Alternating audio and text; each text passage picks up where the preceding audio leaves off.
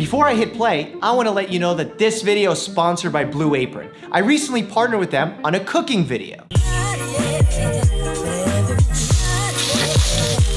Can't handle the heat, get out of the kitchen. Since we filmed that video, I've become even a bigger fan of Blue Apron, and I've seen the very positive comments you guys have left down below in that video and are enjoying the service too. So I want to extend their offer. The first 100 people who click the link in the description box will get $50 off their first 2 weeks of Blue Apron. It's healthy ingredients that are delivered right to your door. The recipes are already pre-planned for you, so for someone like me, who's a novice chef and doesn't really know how to cook, it makes the process a lot easier. I always say the most important thing is to be in charge of your health, and one of the major ways to do that is to know what goes into your body.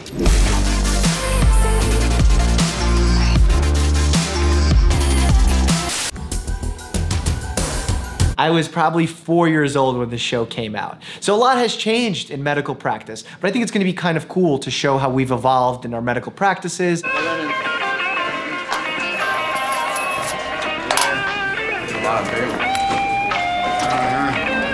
The colors are accurate. It looks like this could have been filmed today. I think that probably has something to do with the fact that hospitals haven't been updated in decades in their appearance. Honey, you ain't seen nothing yet.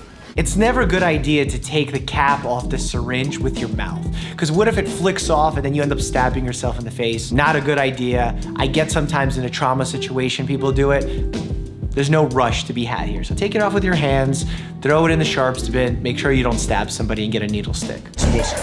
Your hand is still attached, not by much, but it's gonna be okay. Never a fan of promising patients results. I understand in a trauma situation you need to calm people down, because when you calm them down, heart rate drops and you have a better chance of survival. But I just wouldn't give false promises. I would say, you know, we're taking great care of you, we're working on saving your hand. The best thing you can do for us right now is to relax. All right, paddles, let's go, people. That's a shockable rhythm. Let's go. This is the World's Fair. Let's move. Here we go. Nice and easy. Clear.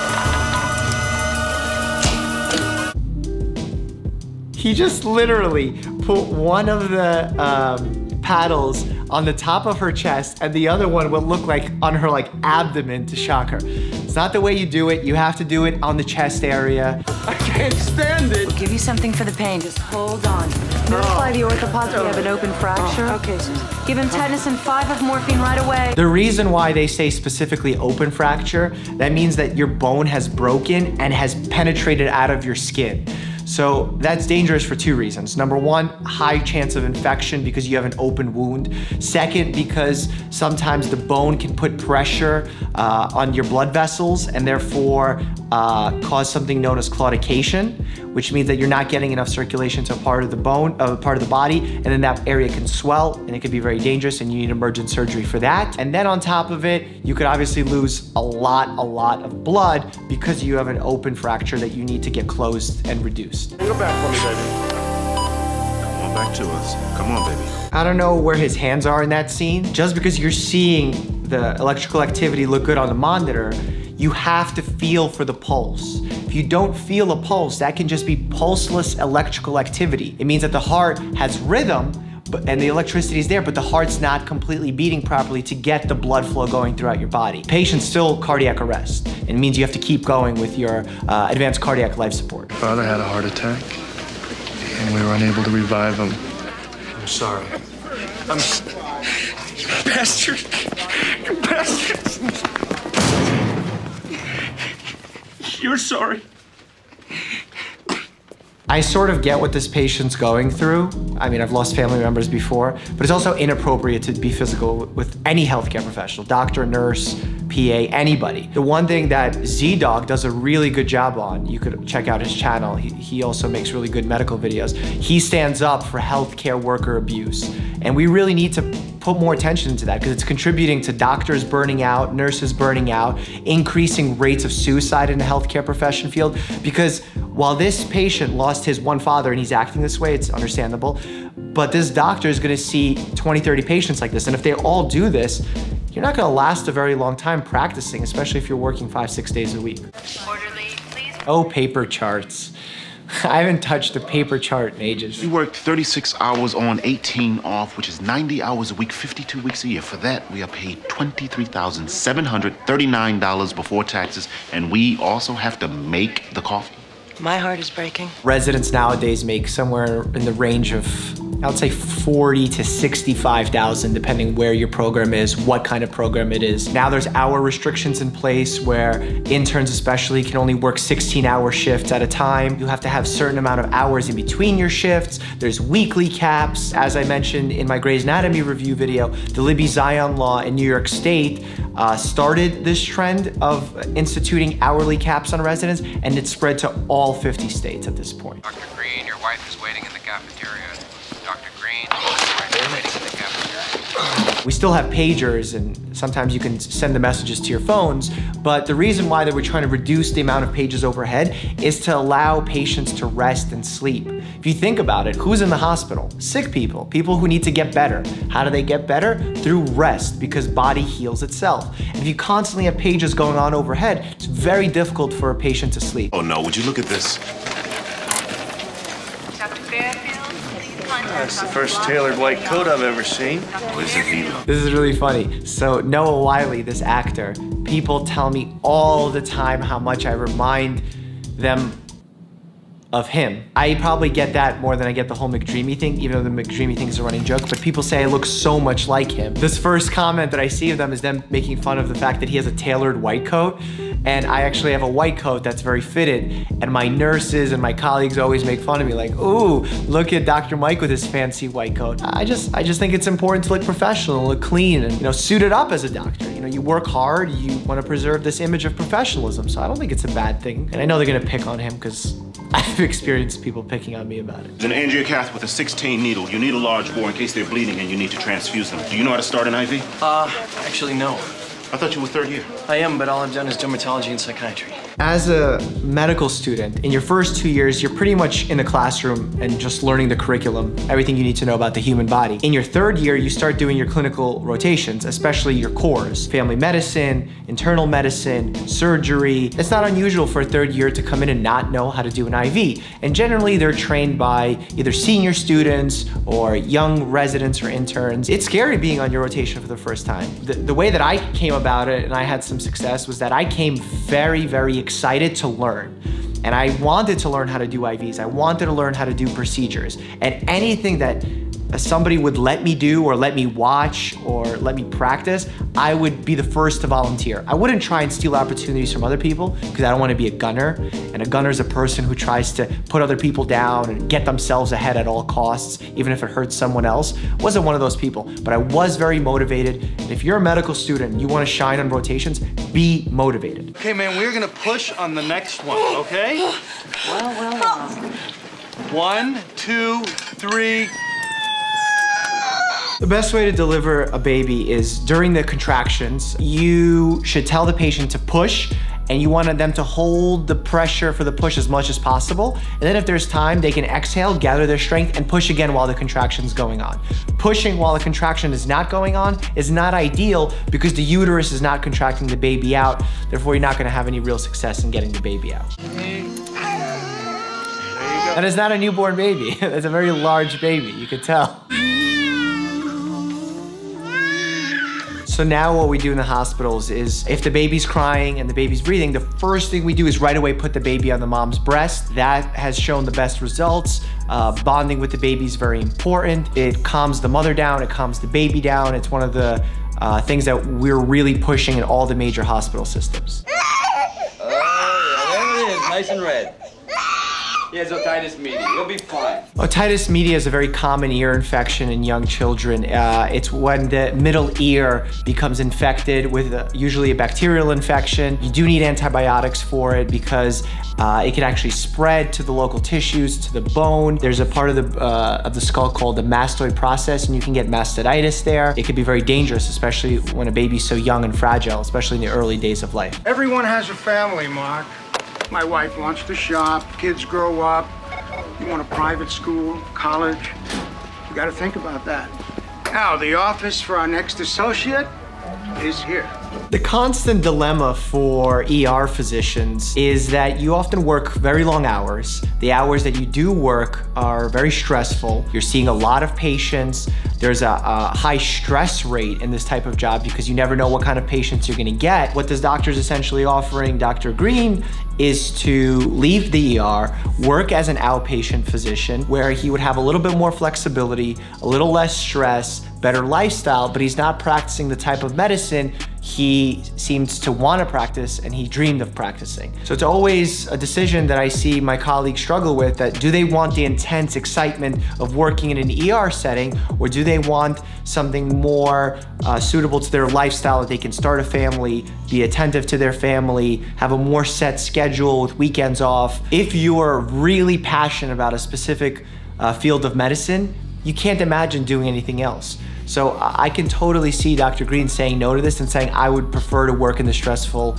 ER because that's where his passion lies. Are you afraid to tell me the truth? Your history of coughing blood, weight loss, and this X-ray is suggestive of cancer. But the diagnosis has not been confirmed, and it may very well be something else. And none of us should jump to any conclusions until we know. That's what I think.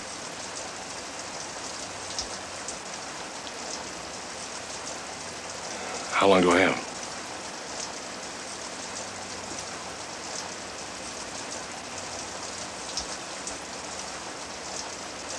Six months to a year.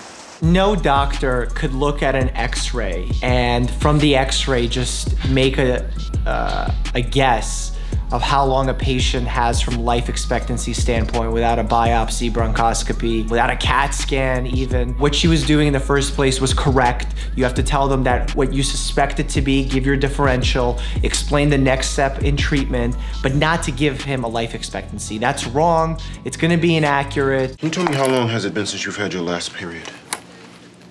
I don't know. Well, just think back. Tell me roughly.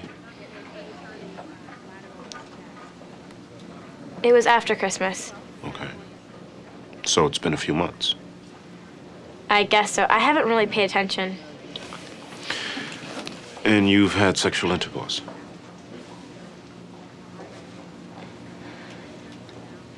Yes?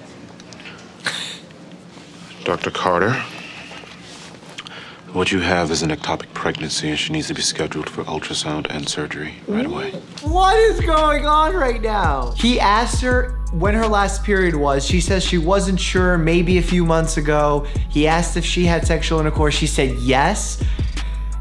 And he just makes a diagnosis of an ectopic pregnancy without doing a physical exam? This is so inaccurate. You may suspect an ectopic pregnancy from doing a physical exam and getting a full history, but you don't diagnose someone with that. That's just, it's wild. She could have so many other things. She could have, because it's left lower-sided abdominal pain, it could be something with her stool. She could have a lot of gas.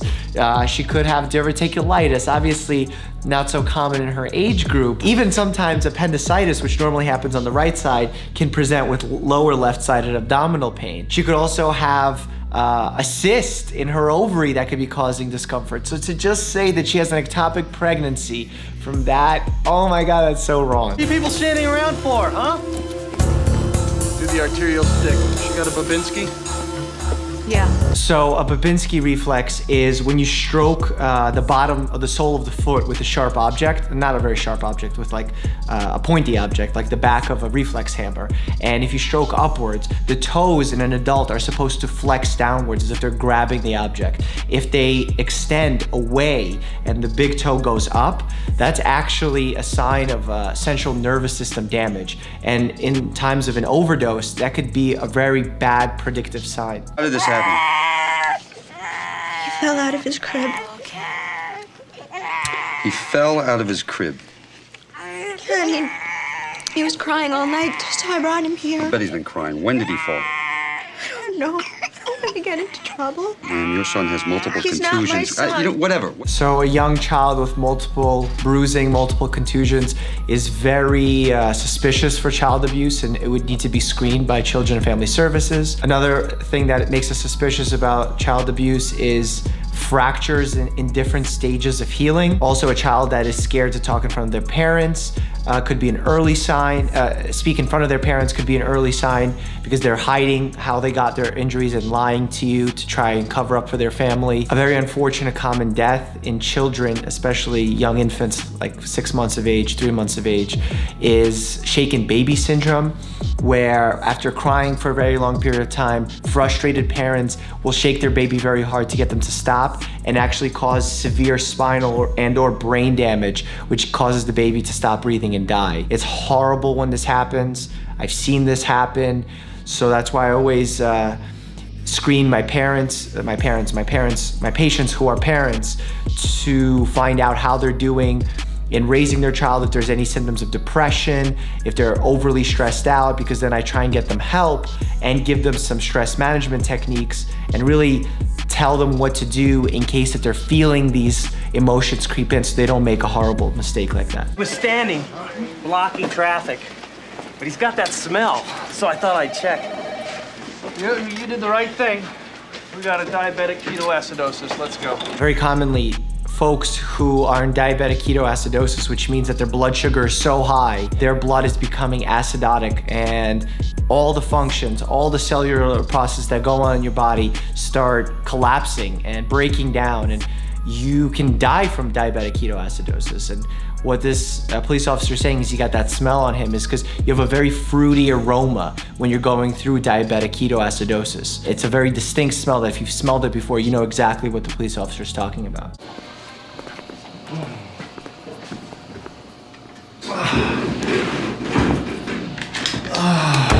That feeling when you go to sleep and you know you have a couple hours to nap when you're on call. Oh my God, those are the most precious hours because your eyes are just closing and you're just exhausted, but it feels so good. Even like 30 minutes of sleep, it's really important to prevent you from going crazy. 6:30, Dr. Green. And it really does feel like that. Like, you slept 10 seconds and it's been 2 hours. ER is a classic, it's well written, it's well produced. I really could see myself binge watching this show. I mean, I watched this show when I was like 8, 9 years old, but now being a doctor, it's cool watching this and learning how they did certain things back in the 90s, what problems they had. So if you wanna binge this show, it's actually available on Hulu right now. Like I always say, if you have any recommendations or you have some questions, jump into the comments section, because you know I respond, if not down there, in my monthly responding to comments video. As always, stay happy and healthy.